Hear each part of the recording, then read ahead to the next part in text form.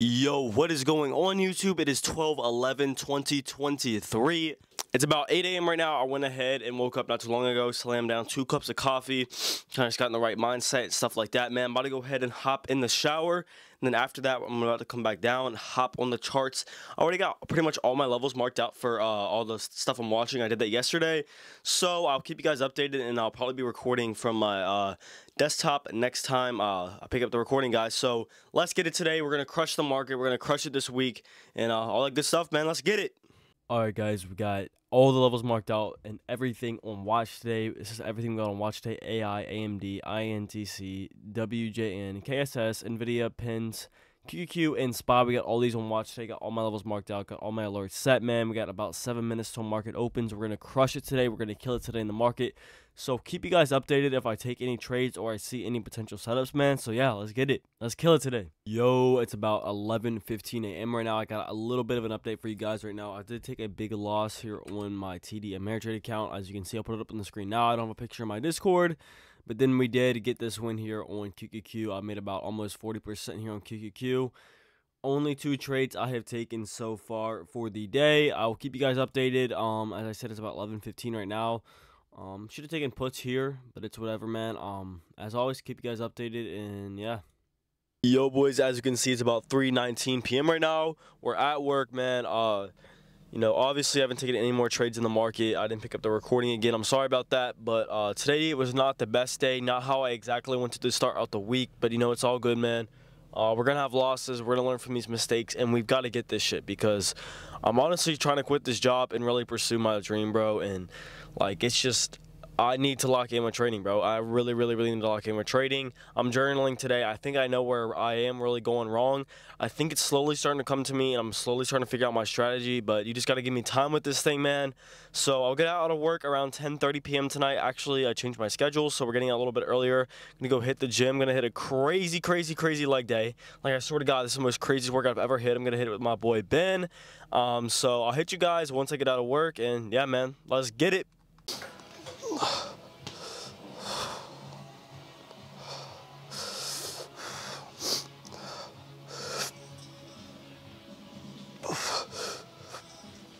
Nah, hold up.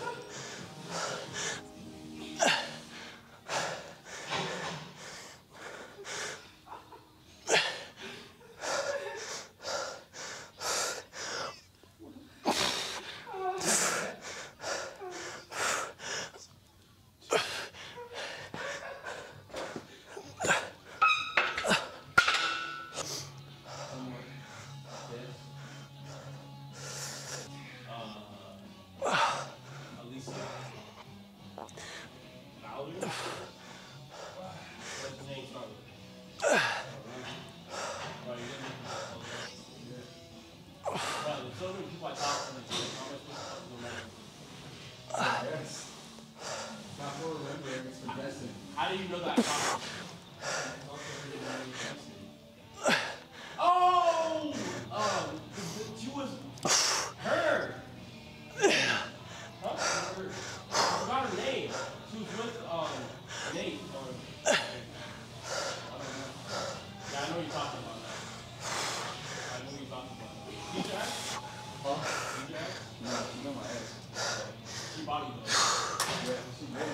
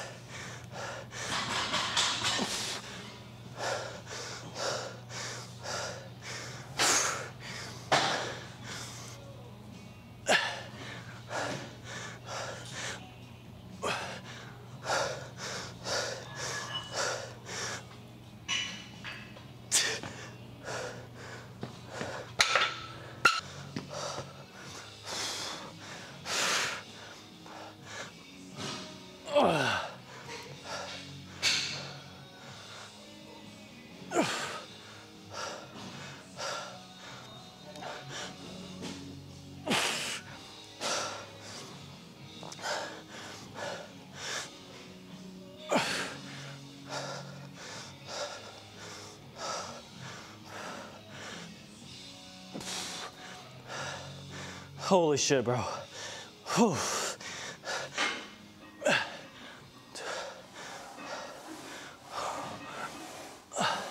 Dude, no. I'm sorry, I got a bitch on the last side. I'm sorry, bro. I can't do it. Fuck. It's a superpower, but... Hell yeah, bro. Yeah. Yeah, I'll get back to my workout, alright? Alright, bro. It's music, right? Yeah, bro. Anything else? Nah, bro. Music made me be locked in. Yeah, alright, I'm gonna...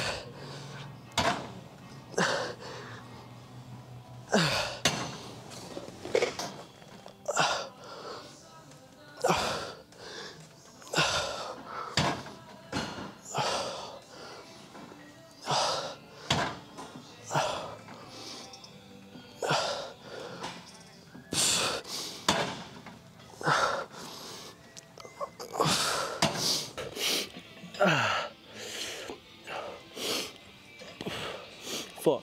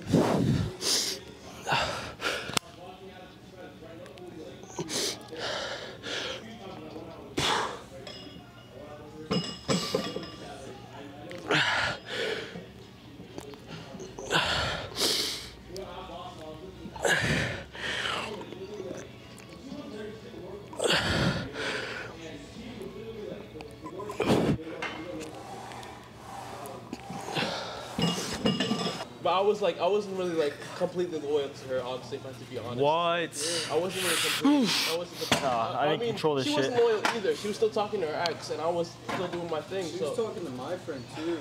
Who? You didn't remember David? What the fuck? David? Yeah. And then I broke up with her in January. So. You need to get you a loyal girl, Omar. Oh God. I don't want like.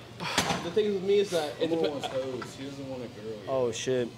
I'm not settling down right now if I'm moving out of Winchester. Fuck that shit. I'm not doing no long distance shit. No. You could lead on something like you're about to date her and then peel. I should have did that before. All right, so that's actually going to be it for the leg day today. I'm going to go ahead and hit a little bit of core. But as you guys know, if you watch my previous leg videos, I never be recording core. So I'm going to go ahead and hit 2 to 3 things for core and then pick up the camera once I get back in the car or once I get home. Yo, guys, we are home. It's about 1:05 a.m. right now. As you can see, I got my mozzarella sticks here. Dude, these surprisingly have a lot.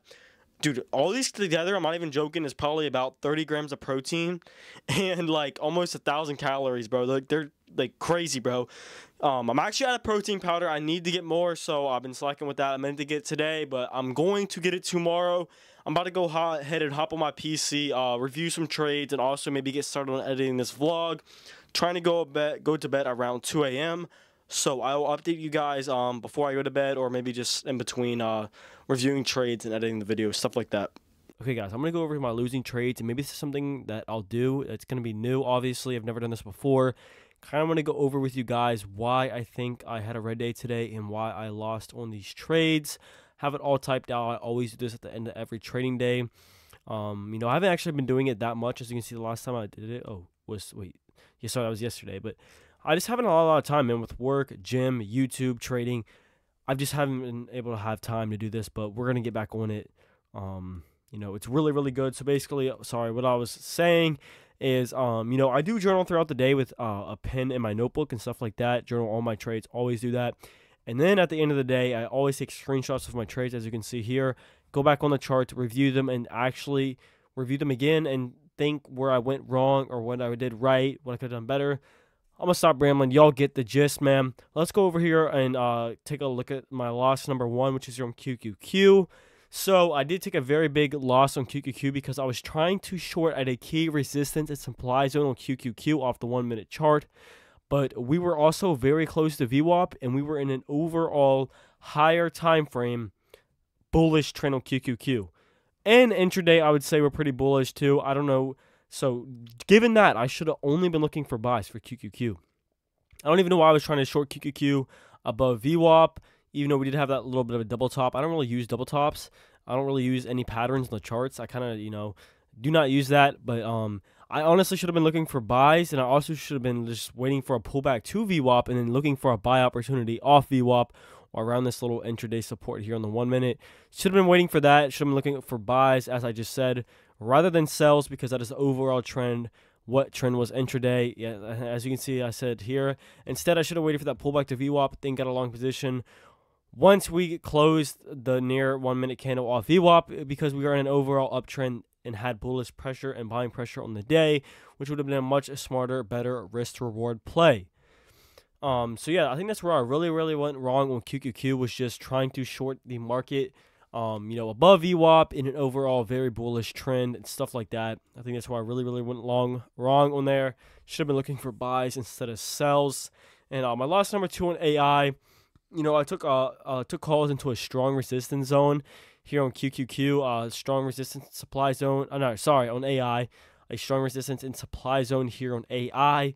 When the overall trend on AI is actually bearish, So yet again, I was trying to buy into a key resistance and supply zone. I actually was up about 10% on this trade on AI, and I guess I should have just got out with my 10% and been happy with that, because I was trying to literally long back into high of day where we had a rejection and previous strong resistance and supply zone. If you were to go back onto the chart, you would see we do have strong resistance and supply there on AI. I was trying to take longs into that zone, which is obviously very stupid. I should have been looking for another short opportunity. As you can see, if I would have gotten in here, this would have been a very, very, very nice short opportunity here on AI. Would have been a much higher risk to reward play, less risky play. My stop probably would have been right above high day, right above this key resistance and supply zone. Would have been a much smarter overall play. Y'all get what I'm saying here if you trade. So yeah, that's pretty much where I went wrong on AI. Long story short, I was trying to buy into a key resistance and supply zone. Overall bearish trend. Should have been looking for sells instead of buys. And then my win on QQQ, which was actually a pretty decent win. Let's go over what I did right on this trade. And this is how I should be trading, and I need to be trading, and I should have been trading the whole day.